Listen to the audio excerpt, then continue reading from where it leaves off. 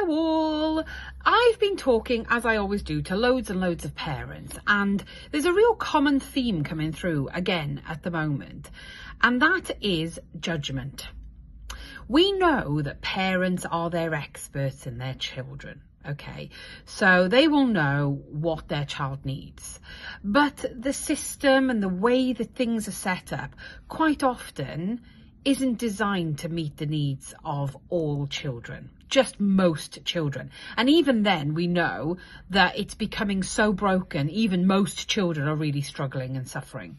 But one of the things that I have to highlight is just how much judgment there is out there.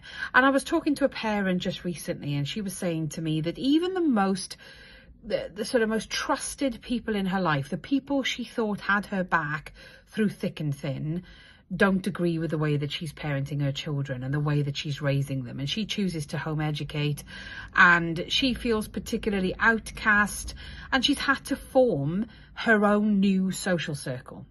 So they have a new bubble, essentially, that they need to sort of educate within, socialize within, and just how sad that is.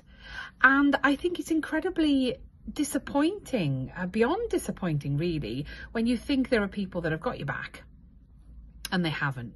They don't agree with the way that you want to raise your children.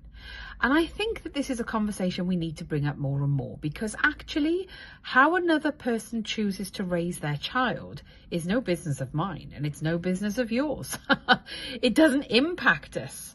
That's their choice. And if they see that as the best way, then let them go for it. Of course, we always have to safeguard children, but just because we don't educate in school doesn't mean there's a safeguarding problem. And so it's really, really important that we open our eyes to this and just stop judging, because actually everybody has their own prerogative.